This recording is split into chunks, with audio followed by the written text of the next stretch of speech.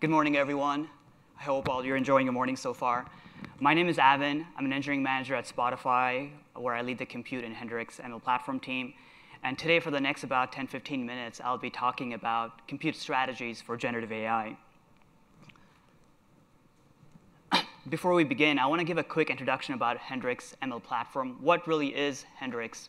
Hendrix is Spotify's internal ML platform created for MLEs, where MLEs can experiment, train, and deploy machine learning models. We support models from smaller models all the way to large models exceeding over 100 billion parameters. Just a quick overview of what Hendrix looks like. At the very foundation layer in Spotify, we have data, compute, and orchestration. These three things are the basic building fundamental blocks that makes a platform. On top of that, we have Hendrix. At the compute layer, we use Kubernetes cluster. On top of that, we run Ray. For model serving, we have Trident and VLLM. Then we have workflows and Hendrix SDK. The way how a user would interact with Hendrix is that essentially, if you're in machine learning engineers, you would specify what sort of resources would you need. You would say, hey, I need these many head nodes, I need this much memory, GPU, and so on. And you would essentially write Hendrix compute create cluster command, the one you see at the lower right side. And you would submit that to Hendrix, and Hendrix will provision that for you and spin up the necessary cluster where you can train your large models. Now, for today's discussion, I want to talk about compute strategies. And I'm sure, has this happened to you before? You notice that there's a new model that's out, and you want to download it, fine-tune this model in your own data set. So you go to Hugging Face, you download the model, and you try to fine-tune it on your data, but bam, it throws your CUDA out of memory. So what do you do next? Maybe you go back and you try reducing batch size all the way down to 1.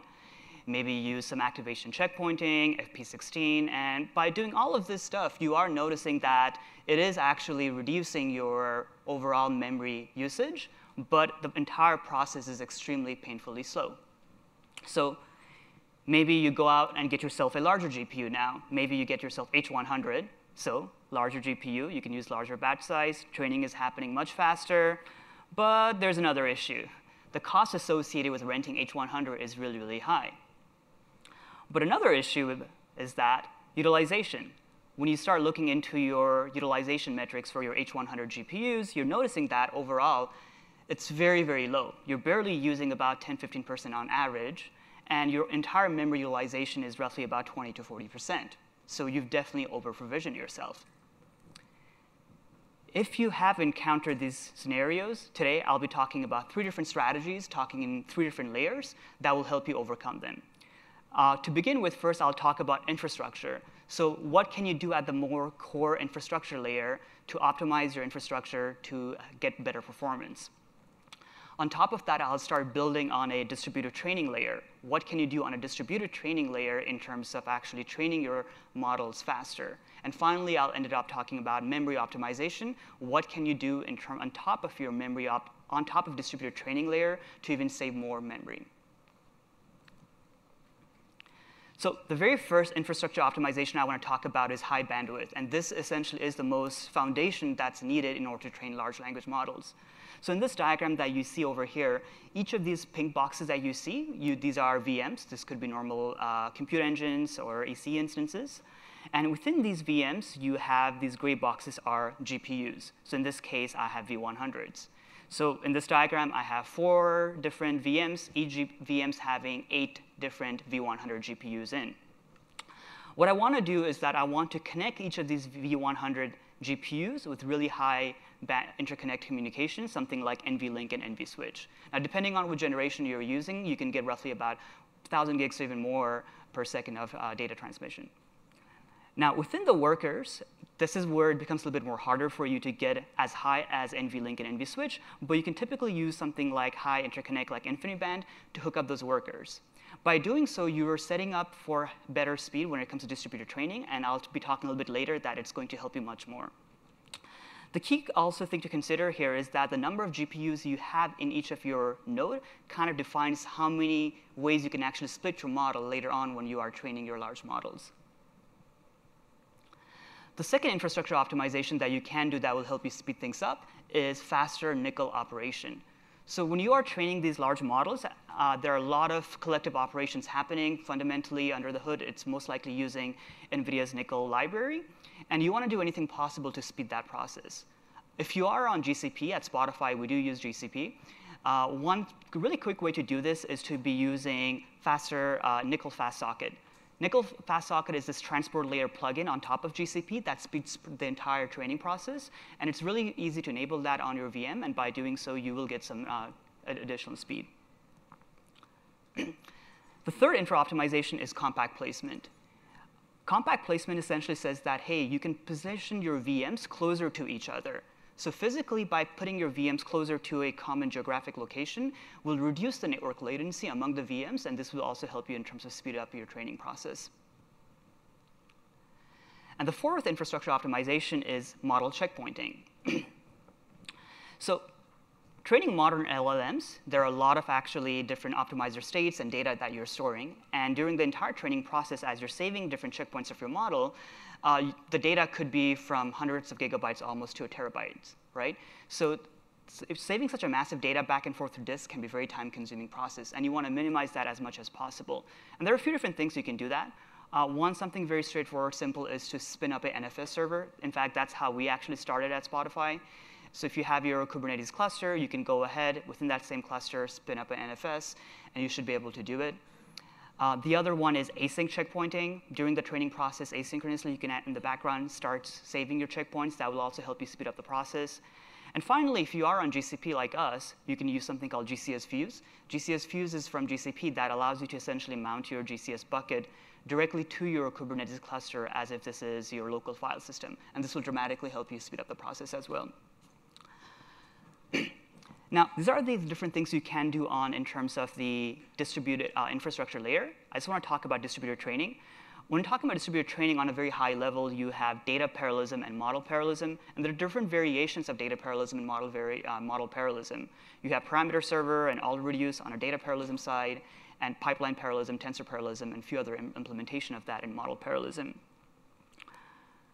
But before going a little bit more deeper into actual distributed training, I want to talk about the anatomy of models' memory, right? So when you are training a model, like what's actually happening under the hood in terms of what are different things that's actually occupying your memory there?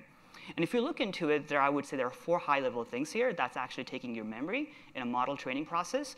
These would be your model weights itself. So for example, if you are training your model, and if you're doing this on full precision FP32, typically it will be stored 4 bytes per parameter just for your model weights. The next thing is optimizer state. So if you're using Atom W, then Atom will be storing another 8 bytes because of momentum and variance. So 8 bytes times the number of parameters that you have. For gradients, the same thing as a model weight. So again, it's 4 bytes times the number of parameters that you have. And forward activation depends on a few other factors. But the key thing in this diagram here is that if you have 8 billion parameters model, just to train this actual model, it will require roughly about 128 gigabytes without any sort of optimization. And 8 billion itself, if you were just considering the actual model weights, that's only 32 gigs. So the key here is that you need a lot more memory to train the model than you would typically need just to store the model states or even during the serving process. Now, that being said, I want to go back to data parallelism, right? So in data parallelism, the idea is that you go ahead, you take your model, and you replicate your model across different GPUs that you have. So in this diagram, I have GPU 0, 1, and 2. So I'm storing all the model parameters, gradients, and weights. And each of the different workers or GPUs will take a certain segments of data. And either they will perform the forward pass, backward pass in that specific data, exchange the gradients, and communicate that with all the other GPUs. So eventually, all the GPUs will have the same gradients and parameters. This works well if you can fit your entire model in a single GPU. But what if you cannot fit your entire model on all the parameters in a single GPU? Now, you have to use model parallelism for that.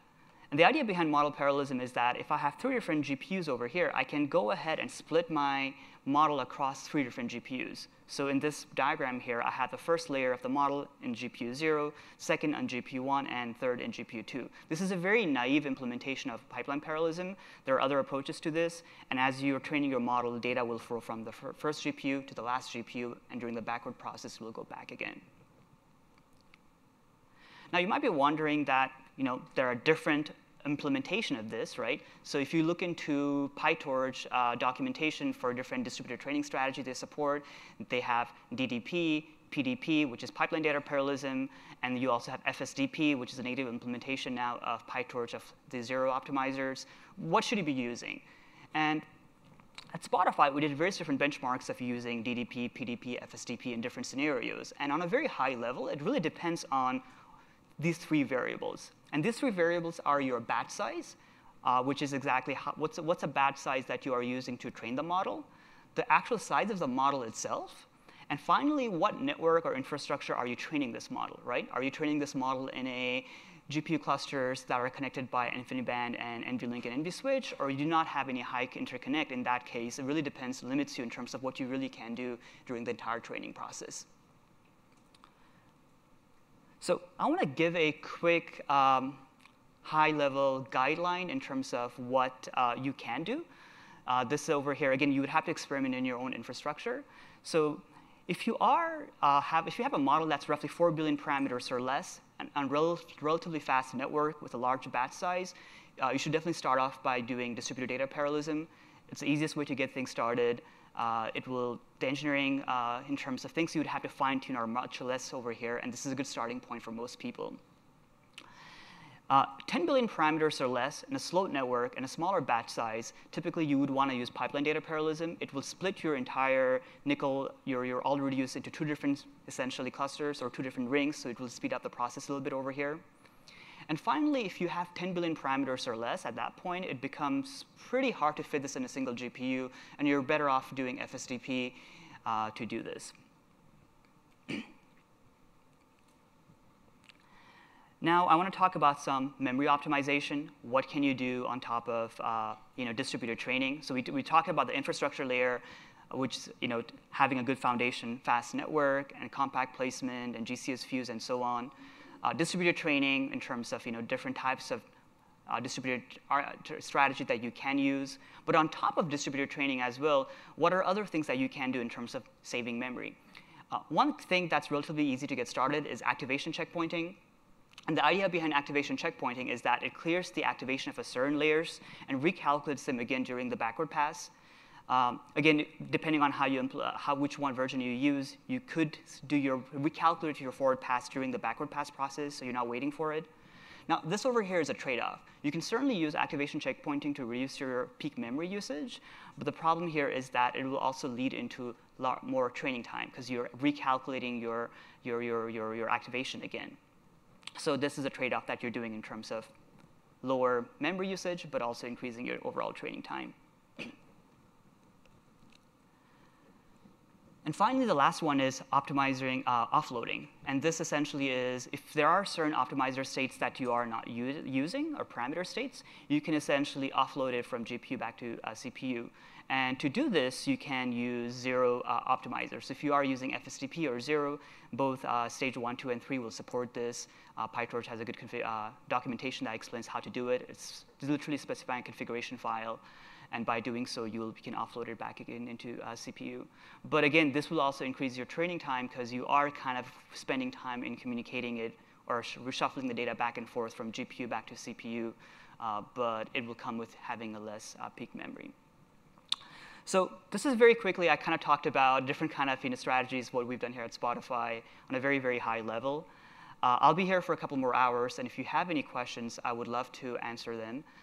Quick plug, we are hiring at Hendrix, so if you are looking to grow into teams with infrastructure and LLM design, then definitely do reach out to me afterwards. I'll be here for a few more hours. Thank you, everyone.